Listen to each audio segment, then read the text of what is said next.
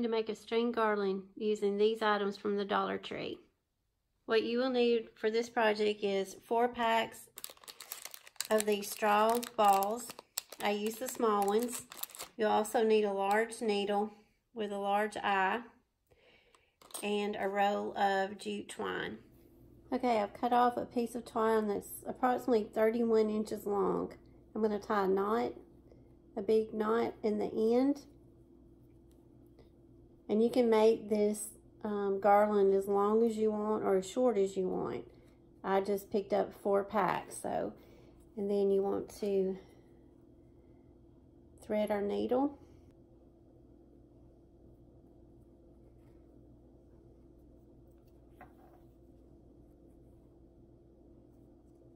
And then start threading your beads.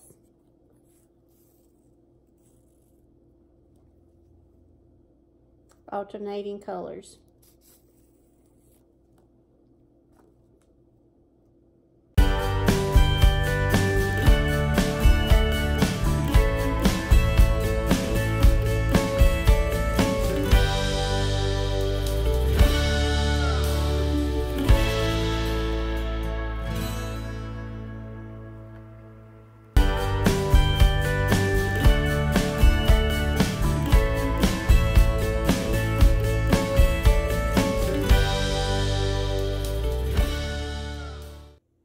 To make the tassel, just take your twine and wrap it around your hand.